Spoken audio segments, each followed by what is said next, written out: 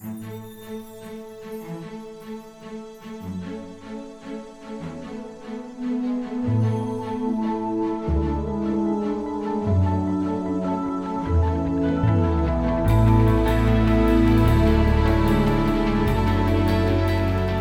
acknowledge our university and community supporters, the University of Iowa's international programs, and the University of Iowa's honors program. They contribute vital time, talent, and logistics to our organization. I also thank the Stanley UI Foundation Support Organization for their financial support, and I thank today's special financial sponsor, the D. Norton Fund. Our programs are made possible by the financial support of these sponsors. And now I'm pleased to introduce my good friend, Adam Bobrow. Adam's undergraduate degree is in Chinese language from Georgetown University. Adam is an attorney who received his JD degree from Washington University in St. Louis. He served in the Obama administration for over 5 years in a variety of positions, most recently as the international lead for the White House Office of Science and Technology Policy. Adam's cybersecurity expertise was recognized when he was named a senior fellow at the George Washington University Center for Cyber and Homeland Security. Adam is the president, CEO, and founder of Foresight Resilience Strategies, a strategic consultancy based in Maryland. Foresight provides advice to clients on the impact of government policy decisions and strategic decisions, particularly cyber enhancements for products and services. I've known Adam and his family for about 10 years, since I was at the U.S. Embassy in Ankara, Turkey, where Adam's wife, Christina, was working for me in the political section, and Adam was working on China, of course, in Turkey. So it's fitting that Adam will speak to us today now on U.S.-China interactions in cyberspace. Please join me in welcoming Adam Bobrow.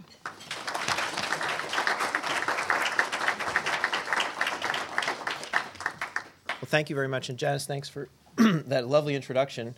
It is sort of unusual that I was jetting off to Beijing on a regular basis rather than spending my time in Ankara, but I was trying to pursue my longstanding interests and my professional career while we were there. It worked out pretty well. So, thank you also to the Iowa City Foreign Relations Council for having me here today. I think this is a great topic, and I'm pleased to have the opportunity to share some thoughts with you about it. And I think this is something that is important to Iowa companies and important to all of us, hopefully not just those of us who live in the bubble inside the Beltway in Washington. So let me give you a quick overview. The subtitle of my talk is the title that we publicized. And as I went through, I decided that we would need to do a little bit of background and basic discussion before we got to the cyber agreement that was between the U.S. and announced between the U.S. and China last September when President Xi visited President Obama in Washington. So I gave it a more generic title, The Interactions in Cyberspace. And in fact, I'm going to start talking a little bit about the economic relationship between the U.S. and China in general before we move into a discussion of the cyber interactions and the different ways the U.S. and China interact in cyberspace and the different ways that the internet has impacted and is used in both countries. And then at the end, I'm going to try and give a very brief sort of thoughts on the question of, what does this mean for all of us? What does this mean for a company in Iowa or an organization in the United States, and what sort of in a threatened environment, which cyberspace of course is, how do you address that? How do you deal with it? So to start out, talk a little bit about the Sino-U.S. economic relationship. This is a chart that shows us the increasing level of our annual trade deficit with China, and it's something that I think we hear a lot about, that people are often citing as a considerable problem. And I want to suggest that looking at that chart, looking at the numbers increasing, I've put the chart in sort of a growth, even though it really is a declining indication, and left you with a trend line there, reflecting the fact that the absolute dollar figure of our trade deficit with China is increasing rather rapidly. These figures go back to 2004, which was the very close to the beginning of the time China was in the WTO, and close to the beginning of the time, or close to the sharpest part of the increase over the last 20 to 30 years. So a lot of people will point at that and will say that that's somewhat problematic. I would argue that you need to look at it really in much more context, much more carefully, looking at other circumstances that affect that trade deficit.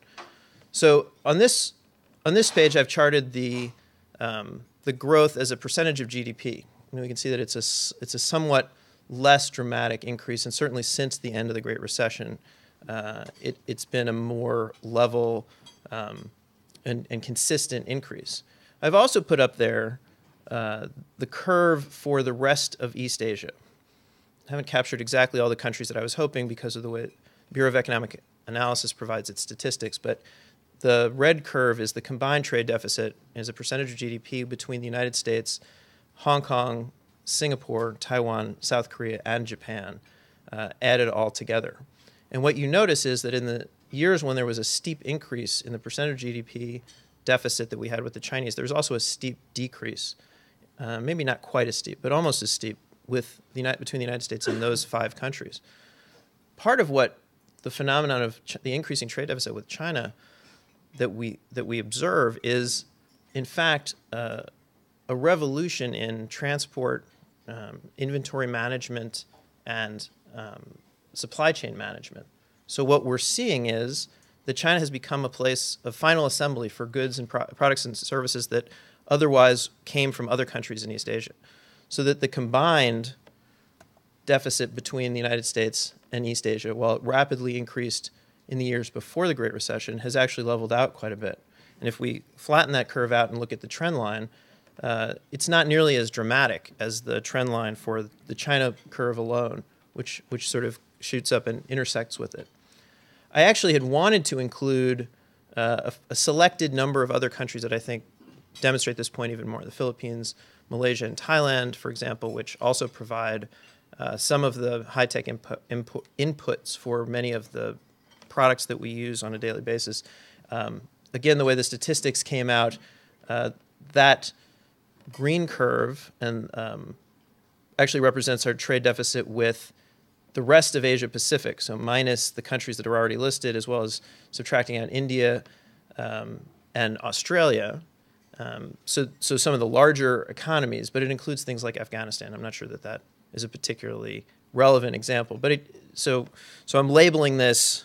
You can see that the trend line actually for that trade deficit is downward, but I'm labeling it provisional because I'm not 100% sure that last chart is reflected. But it does give you an idea of the fact that, in fact, our trade deficit with China is perhaps looked at as a raw number without adjustment for inflation, without adjustment for the size of our economy, is a little bit of a misleading indicator, I think, and that we should be a little bit less concerned about how that part of the relationship is going.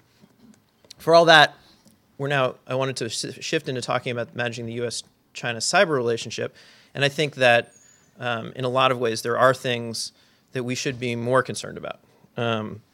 So cyberspace, I think, mirrors regular space in a lot of ways. There are a ton of ways to think about what each country is doing in cyberspace, what the relationship is in cyberspace.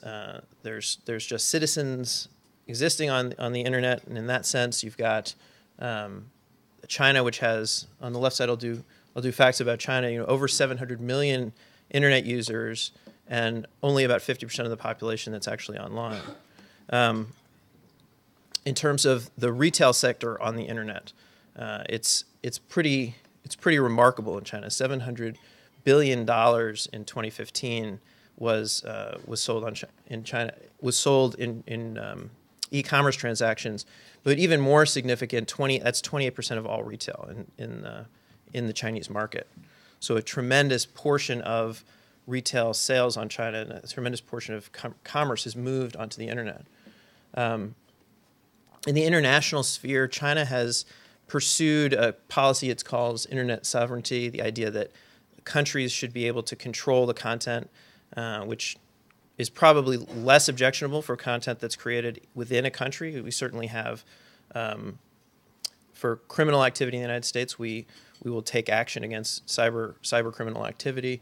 But it also, for China, extends to the idea that content that's created outside the country should be in some way limited, either by being filtered out or by being prevented in the first place. In international internet governance regulations, the internet has been governed on a multi-stakeholder basis, which has meant that we've seen non-government organizations, companies, standards-making bodies, other groups like that have a full say when they go into international meetings to talk about the way the internet should be governed, whether that's what standards should apply, whether standards should be adopted or updated, ranging through to sort of how the domain name registry system works and all the other technical aspects. China has advocated moving that to the ITU, the International Telecommunications Union, which is a UN body and would involve seeing only states have a vote in how the internet is governed. So that's another difference. As I discussed, the Great Firewall, as it's known, filters a tremendous amount of information that comes from outside of China, and doesn't allow you access to it. So some of the well-known news sites in the West are blocked. New York Times is regularly blocked. BBC is regularly blocked in China, and those are not available to, in spite of the fact that both of those, just to take those two examples, have a Chinese language portal. And so the Chinese language portal is not available regularly in China.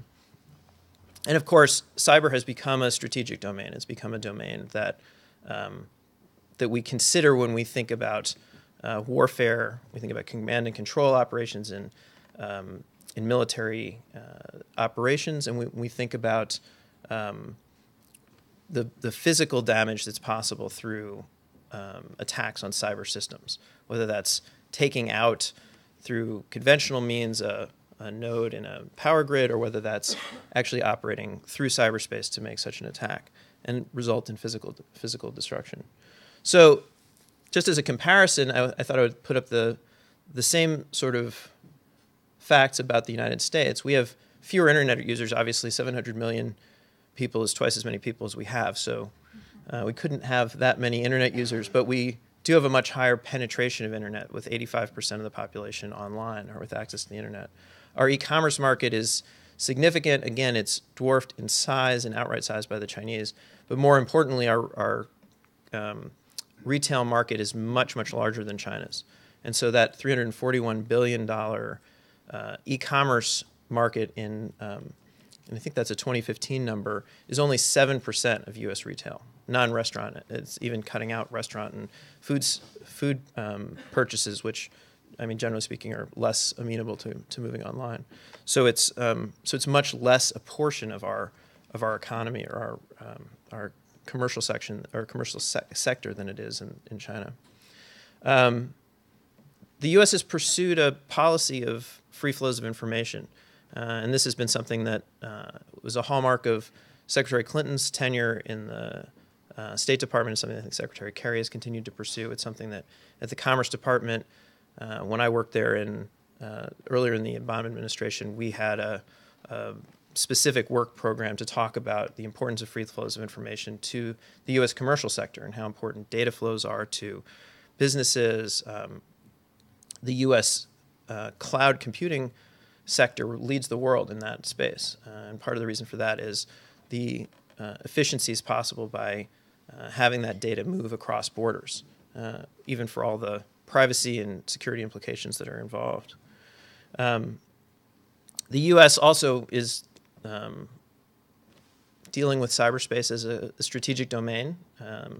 We've seen the formation of a cyber command. So among the military commands, which include space and regional commands around the world, cyber is now a command, and the head of cyber command is actually also the director of the National Security Agency.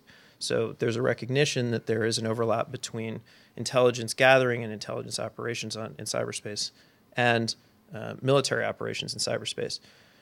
There is a classified version, but there's also a publicly available unclassified version of a cyber strategy that the administration put out in 2011. So there's an instinct, at least, towards transparency in terms of trying to define what constitutes reasonable and appropriate actions in cyberspace, both in peacetime and in war. I will say that some strategic ambiguity is generally considered to be a good thing in this space. So it's not a perfect blueprint for obvious reasons, but there is a publicly available document that you can look at to see how the U.S. thinks about cyberspace in a strategic sense. But I think for all that, I think what I want to focus on today is more on the intelligence side, which is to say, what do the U.S. and China do, and how do they interact, and what problems has that caused? Where have we seen convergence in terms of information gathering in cyberspace? So we see that sometimes U.S. approaches and Chinese approaches converge. Sometimes they're similar to one another, and sometimes they're pretty different. And I'll preview that bottom right-hand corner is where I want to focus, I think, for most of the rest of the discussion today. But I think it's useful to have this matrix to think about what's happening in cyberspace in terms of information gathering activity, primarily information gathering activities. So on the left side, I've outlined the actors, whether it's a private actor or a state-sponsored actor, and on the top the targets in the other country. Are they government targets or are they private sector targets? I will say that those lines are dark and specifically demarcate the spaces. I think that's not really true. If you want to talk about things like what's appropriate with defense contractors or a similar category of state-owned enterprises in China, maybe it would be somewhat different. But in large part, I think it's a useful distinction to draw between the private and the public, both in terms of actors and in terms of targets. So if we look at the situation where you have private actors on state targets, the Chinese regularly cite the U.S. as a tremendous source of cyber crime and cyber attacks. It stems, at least in part, from the fact that a tremendous amount of the internet infrastructure is in the United States. A tremendous amount of internet traffic is routed through U.S. servers. So if you just look at overall internet traffic and then you look at cybercrime, mixed in among all of that traffic, there are activities that are inappropriate. So in discussions between the U.S. and China, usually governmental discussions, the Chinese will regularly cite the U.S. as a major source of problems, cybercrime, attacks on their infrastructure. And the argument on the U.S. side is that is really related to the amount of traffic that the U.S. hosts on a pretty open network that's not nearly as filtered as the Chinese network. In the U.S., I think we think of private actors operating on our networks or attacking our networks, government networks, as a goad to more cybersecurity, to thinking harder about how we actually should be protecting our networks and what practices need to be improved. And of course, those activities can lead to criminal investigation. Private targets and private actors, generally speaking, it's pretty similar. I think both countries agree, and this is a point of pretty good agreement, that this is cybercrime, that it needs to be investigated, it needs to be prosecuted. There is probably better communication and better agreement between the two sides on the question of how to deal with this type of crime. So there is more. When I say information sharing in that blue triangle, I'm really talking about things like the Cybersecurity Act of 2015, which just passed in December, which tried to establish better cybersecurity information sharing about signatures of attacks in the U.S. space so that companies have liability protection for sharing that information with the Department of Homeland Security. But information sharing across the border is also important. And so the U.S. Computer Emergency Response Team and the Computer Emergency Response Team in China have developed more technical exchanges and dialogues to be able to figure out how to share information about attacks and about activities that are problematic in their cyberspace or in their networks. In terms of state actors, I think the leaks from Edward Snowden demonstrated to the Chinese that there was a big need for them to step up their game in terms of defense. It was clear from some of those leaks that there was a lot of capability on the U.S. side that was not known before that. Obviously, intentionally, that was something the NSA was rather upset about. But the idea that state actors attack state targets or try and siphon information out of state targets is really not that surprising. That sort of is the norm for intelligence gathering that we have generally accepted as regular. So it's interesting to look at something like the OPM hack response for those of us like me who had my fingerprints stolen. It's sort of extremely disturbing and very annoying to think that the Chinese government has made off with 22 million records from the OPM's security clearance files. But interestingly, when the Director of National Intelligence, Jim Clapper, went before Congress to talk about the OPM hack, he expressed grudging admiration for the Chinese and said, if I could do that to them, I'd probably do that to them also. From an intelligence gathering perspective, that's a government database that we should have had better secured, and that's a government database that is presumably a somewhat legitimate target. It may raise some issues in terms of do we need to change the norms? Do we need to stop thinking about information the way we thought about information in a Cold War setting today?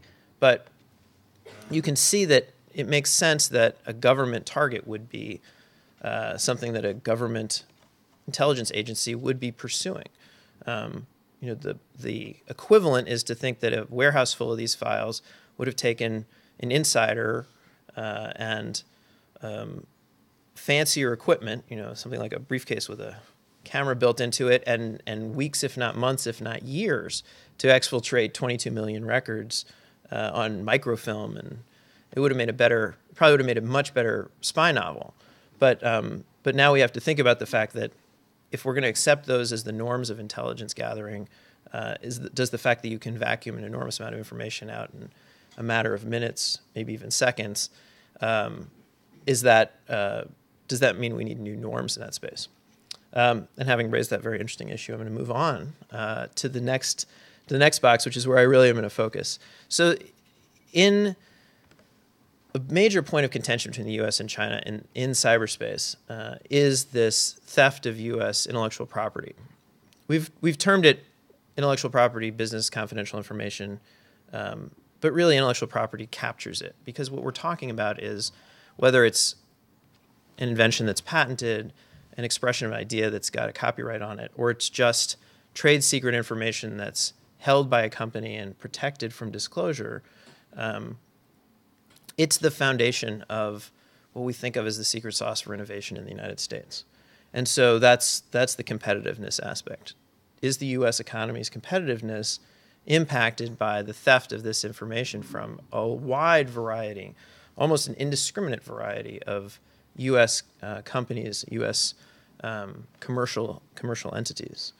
And we have really prioritized ending this type of activity, much more so as I said, in the upper right-hand corner, we want to sit down with the Chinese and figure out how to improve coordination on cybercrime. In the upper left-hand corner, we want to up our game on cybersecurity. In the lower left-hand corner, there's grudging respect for the two sides and the way they operate. But in that lower right-hand corner, there's a real divergence of opinion, a real difference about the approach. And just to sort of set the ideological table, if you will, for this next part of the slideshow, the issue here is really one of what we believe about the way our economy works, that we really think that we have this innovation system that works pretty well. We have a better understanding of it than I think most countries do, but at the same time, we also believe that it's a little bit of a secret sauce. It's a little bit of something that everyone is doing all the time. There's a good support for entrepreneurship. The IP system in the United States provides protections for people's ideas or the expression of their ideas in a way that then leads to commercialization. And that companies and in fact whole sectors are built on the premise that if you do the research and development now, that 5 years, 10 years, 20 years down the line, you can count on making revenues from the commercialized products that came out of those inventions. And then you can plow those revenues back into research and development now for what will be the next products and services that we'll enjoy in 20 years. And the U.S. government supports that not just by having an enforcement system through intellectual property, but also by having a robust research and development budget, which goes out and grants through a variety of different U.S. government agencies and supports a tremendous amount of research, especially in life sciences, in the technology sector, and has really developed a tremendous amount of productivity growth in our country, or in our economy, as well as supporting a lot of the quality of life developments that we've seen over the years. So on that basis, the actions that we see happening in the terms of private information being taken by a public, by a government entity or a government-supported entity in China is worrying more because of the idea that it would break that virtuous cycle and turn it into a cycle of decline, than it is a question of the actual value of the information that's taken, which is hard sometimes to say. So having said that, I will say that the value, there is certainly a value to that information that's taken. So to sort of understand the narrative of what's happened between the U.S. and China over the last, basically during the course of the Obama administration, the rising level of concern and alarm over these policies on the Chinese side that has animated a lot of the actions that the U.S. government has taken. We'd go back to 2006 when China issued a 15-year plan for, they call the Medium and Long-Term Plan for Development of Science and Technology, or the MLP. And the MLP introduced a concept known as indigenous innovation. And that indigenous innovation concept was a concept that underlay industrial policy within China. So the MLP was calling for sort of breakthrough inventions. It talked about 16 mega projects. It established sort of the basis for funding a lot of those projects and providing support and endorsement or engagement or incentives. Thank you. Incentives, right there on the slide. Incentives for Chinese companies that engaged in indigenous innovation. But indigenous innovation, unfortunately, at least from my perspective, unfortunately, rewards not only original ideas. It also awards what's called co-innovation, which is the adaptation of other people's inventions, and re-innovation, which is really the exploitation of existing technologies in a new sort of modulated way. And there was not as much of a distinction about the incentives that were going to be provided to a company that had engaged in some sort of like really paradigm shift, new invention or new innovation versus a company that just exploited some other technology that it had acquired or that it had somehow come into its possession. So indigenous innovation became a real concern starting in late 2009, really in the first year of the administration. And it started in an interesting way. Rather than being focused on this question of cyber theft, it really focused on this question of government procurement. It was the first thing that really caught the attention of the U.S. government on indigenous innovation. And having spent time talking to some of the major U.S. scholars on this topic, like when the policy came out in 2006, people who were down in the weeds and really interested in this topic were engaged by it. And they said, this is a big deal. This is a change in economic direction for the Chinese and an endorsement or an embrace of government-directed industrial policy that's a little bit different than what the Chinese have done before. But honestly, the government was not really paying attention to it when it came out. And what caught the government's attention in late 2009, early 2010, was the issuance of a draft catalog or application process for joining a catalog for government procurement. And it essentially said, we will favor companies and the products of companies that are the products of indigenous innovation. And since indigenous innovation actually was something for Chinese companies, much less for foreign invested enterprises that were in China, it was seen as a discriminatory way of applying this indigenous innovation program.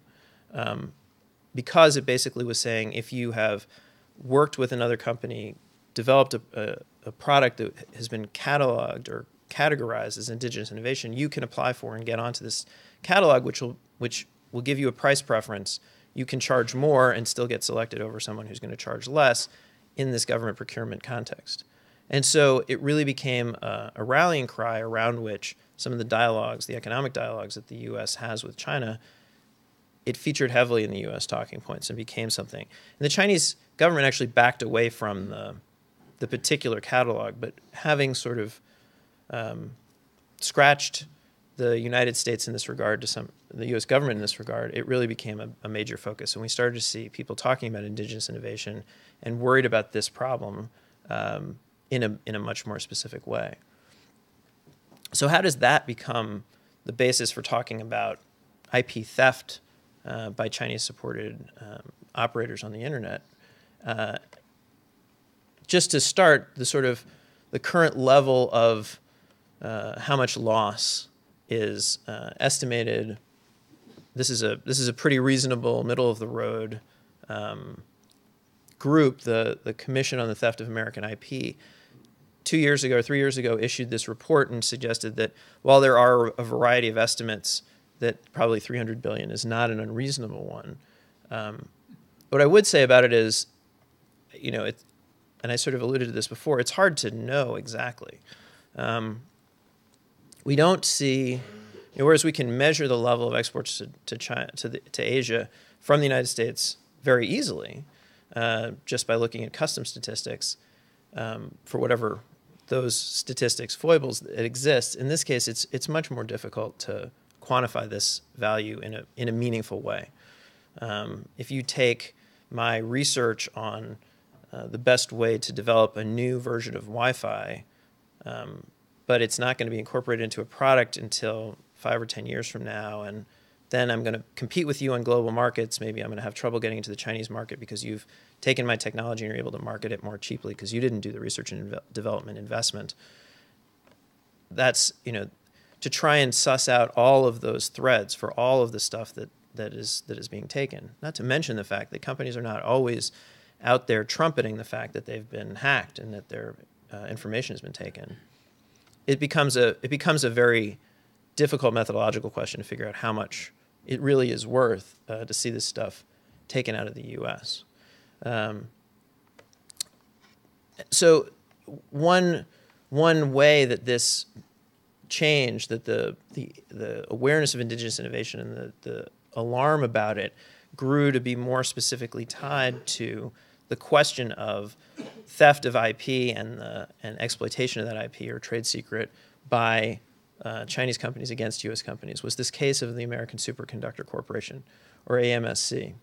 And AMSC had a very profitable relationship with what was a fairly small player in the Chinese wind power industry, a company called Sinovel.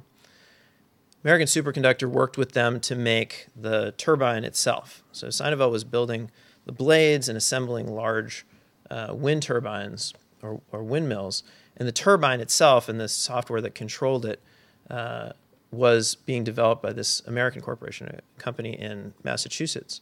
And AMSC had what turned out to be an extraordinarily productive and extraordinarily profitable relationship with Sinovel.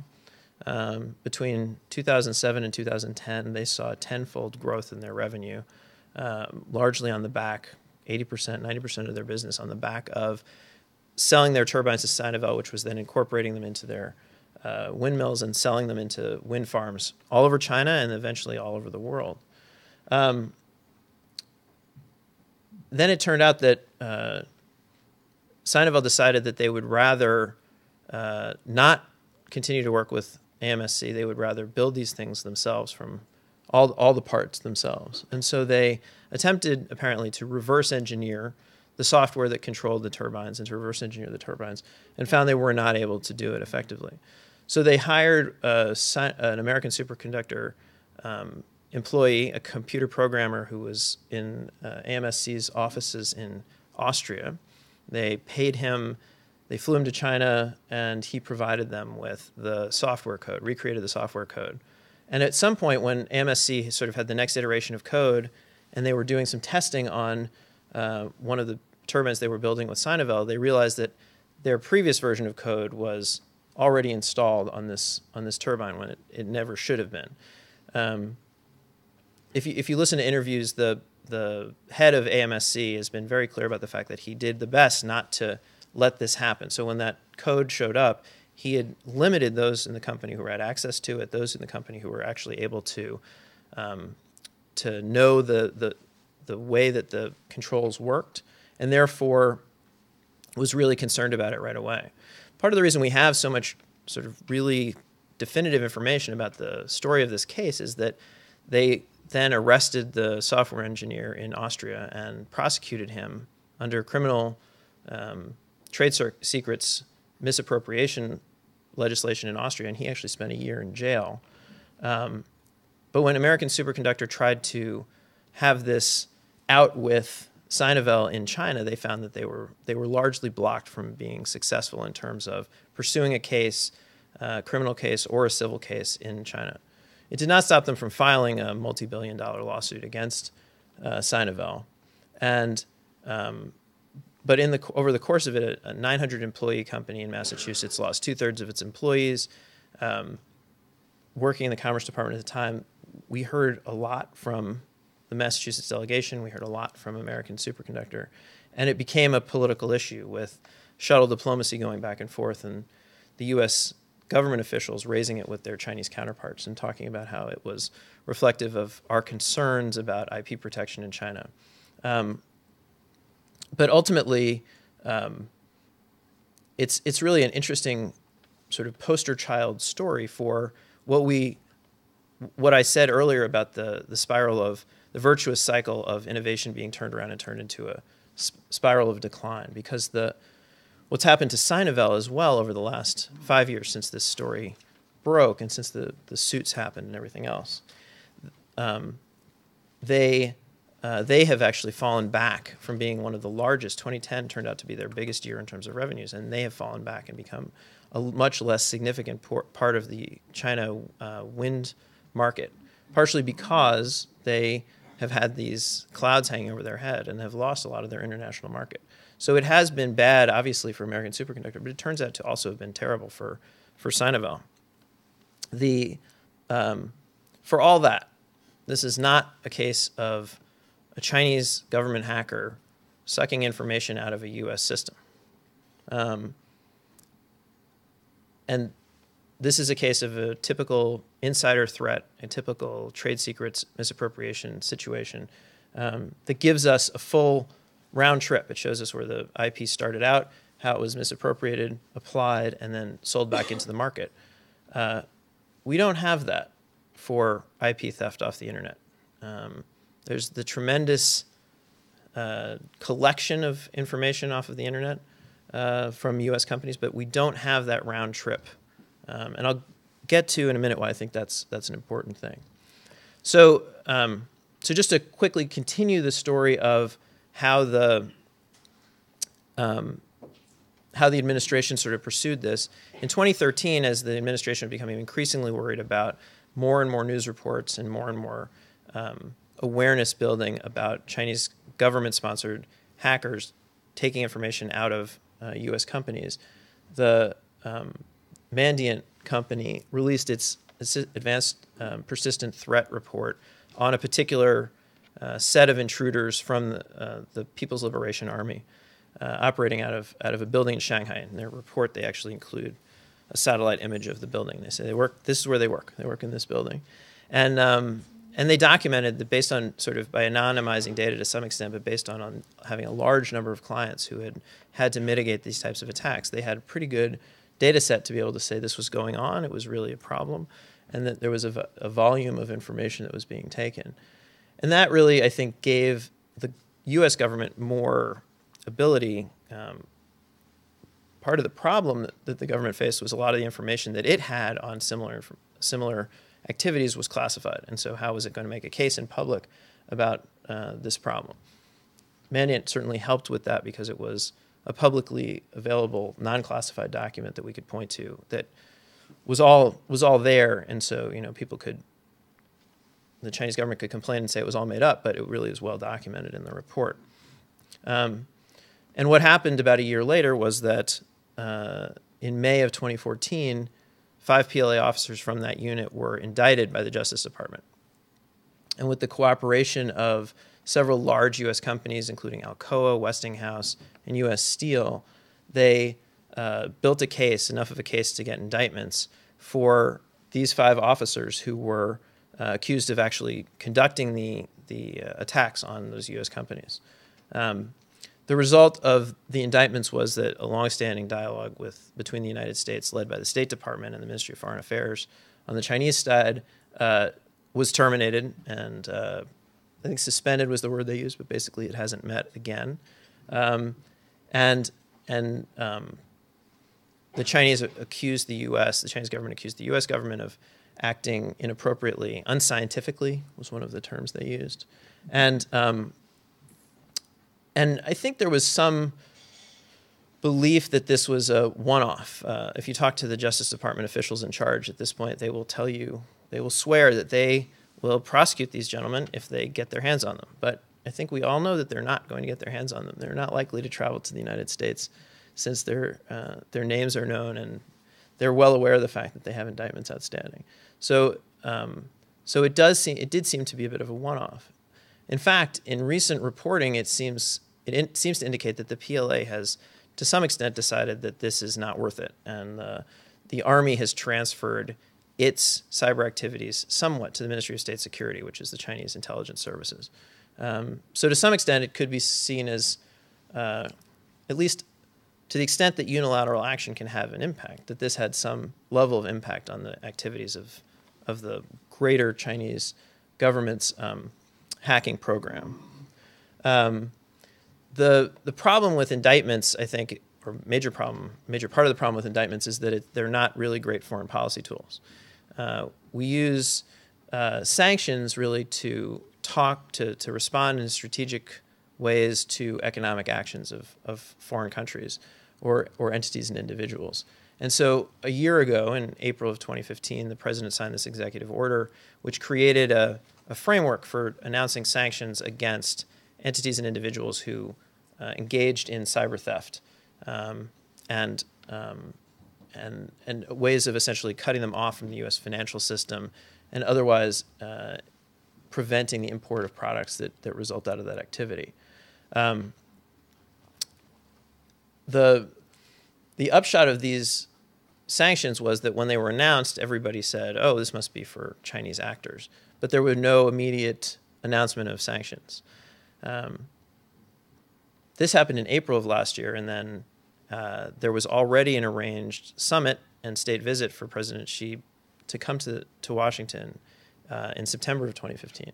And in late August of 2015, there were news reports that indicated that the U.S. government was right on the verge of putting sanctions onto Chinese entities and individuals. And the only real question was, would it happen before the Chinese president came, which would have been extremely embarrassing for the Chinese government, or after he left? As soon as those news reports happened, the head of the new National Security Council, the chief staff person of the new National Security Council in China, appeared in Washington with a delegation and said, how can we solve this problem? And through negotiations, came up with somewhat of a solution. The U.S. government had been propounding through a UN process a series of norms about behavior in cyberspace. And one that was held back from that process was actually a norm that addressed this issue. And that was something that the Chinese government, or the Chinese president and the U.S. president, announced as an agreement in September. And that was that the two countries agree that neither side will engage in this type of state-sponsored cyber theft.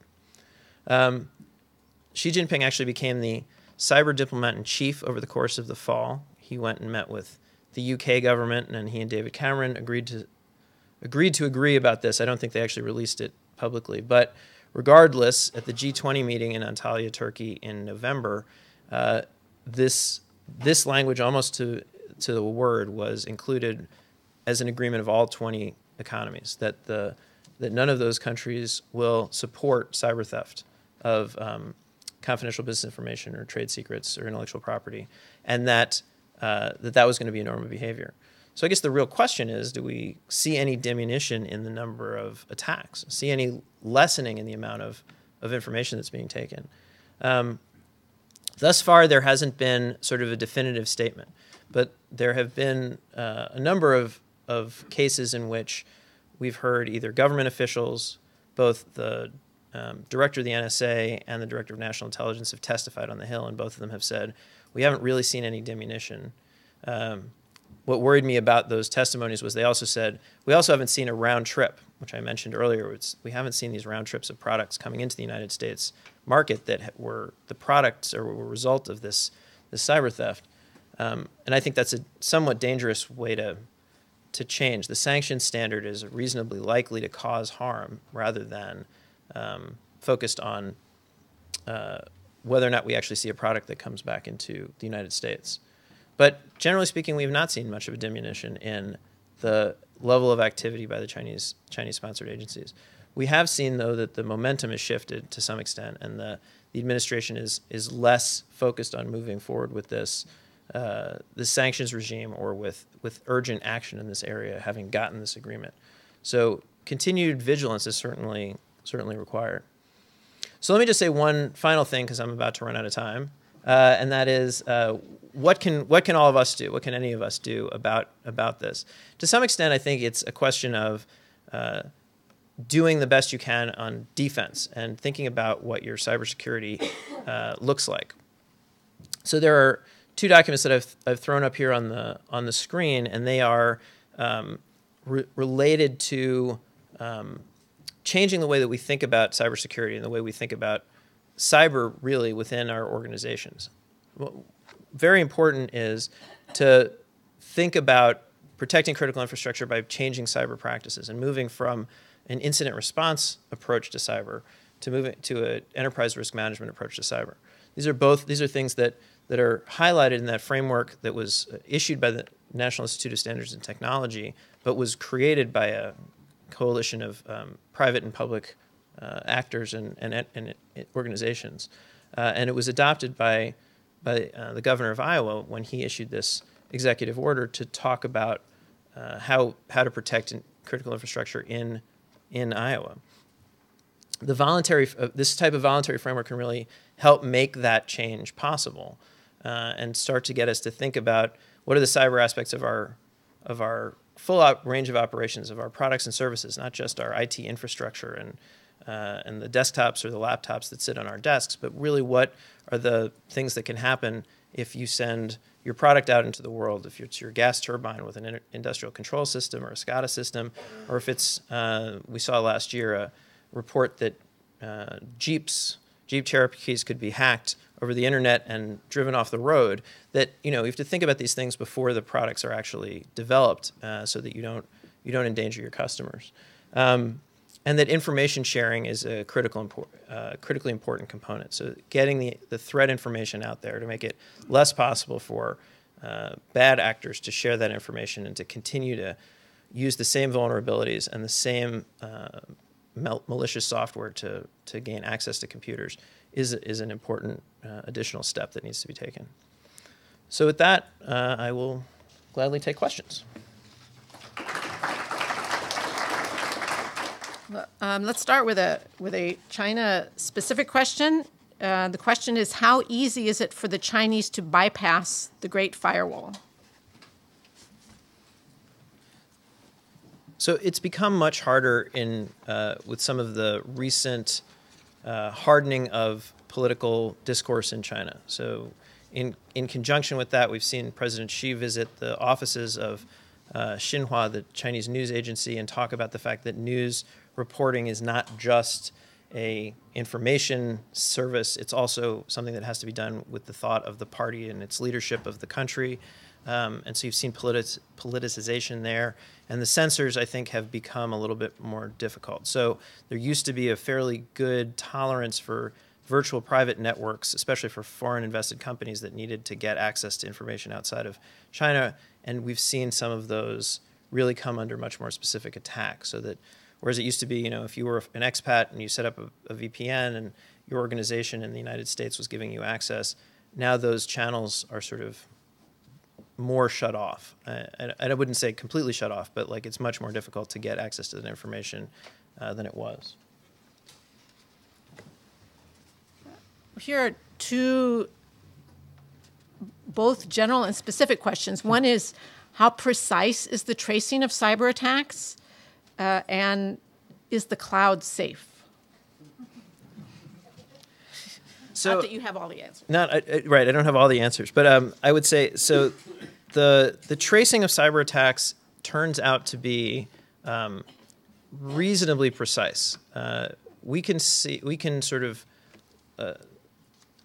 I'm more of an organizational expert than I am a technical expert. So I'm not the person who's digging around inside the systems that have been compromised. But if you talk to the cybersecurity experts who do that work, they say that you can tell because of the way that the cyber attacks are conducted, the length of time that different groups choose to sit on a system before they act or before they take information out, the malware and the signatures of that malware that they use. It would take a lot of effort by another organization to mimic really carefully, and then also the internet routing. So you learn over time the internet addresses of the nodes or the servers that are used, usually not the ones directly in country, but like the one or two steps away from the attackee or the victim, and maybe 10 steps away from the attacker. But like you learn what those nodes are. So you see those nodes used repeatedly. You see the same malware, the same signatures. You see the same general conduct. The Mandiant report, for example, documented that this was a business day activity, that it picked up at 9 a.m. or 8 a.m. China time. It dropped off at lunch, came back on in the afternoon, and then disappeared at 5 to 6 p.m. China time. Of course, if you're a Russian hacker, you could mimic that. You could say, I want people to think this is a Chinese attack. I'm going to do it on China time. But over time, and especially in the Mandiant report, before the Mandiant report came out, I'm not sure people really thought, the people doing the attacks really thought that much about the fact that their behavior was leaving that type of a signature. So in terms of the security of the cloud, it's really hard to say. I mean, the quiz is really interesting that the Iowa City Foreign Relations Council put together and left on our table. How many computers are vulnerable to attack? 99%, right? I mean, if you are connected to the internet, then it is possible that that information can be exfiltrated, that you have vulnerability. It's hard to say. I mean, there are what are known as zero-day vulnerabilities, which means that security researchers or black hat hackers have gone through, figured out how to break into systems, and then are waiting to use that vulnerability. Nobody knows it's there.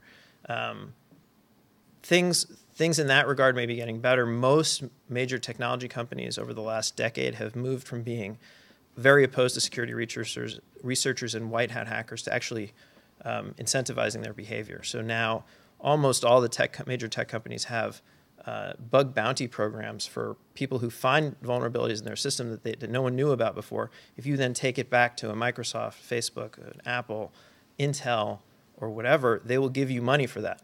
And they will say, thank you for giving us this. We'll give you $1,000 and we'll fix the problem. And that's a big change and I think an improvement.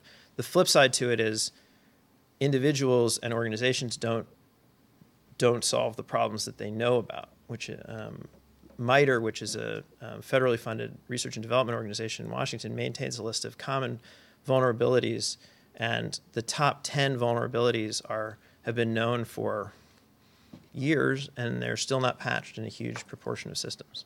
And so that's a major problem. Like updating software and keeping your stuff up to date and making sure security patches are applied is really important. Thank you very much, Adam. I'd love to have you answer more questions, but I think we're out of time. So we now conclude our program. On behalf of the Iowa City Foreign Relations Council, a big thank you to Adam Bobrow for his presentation.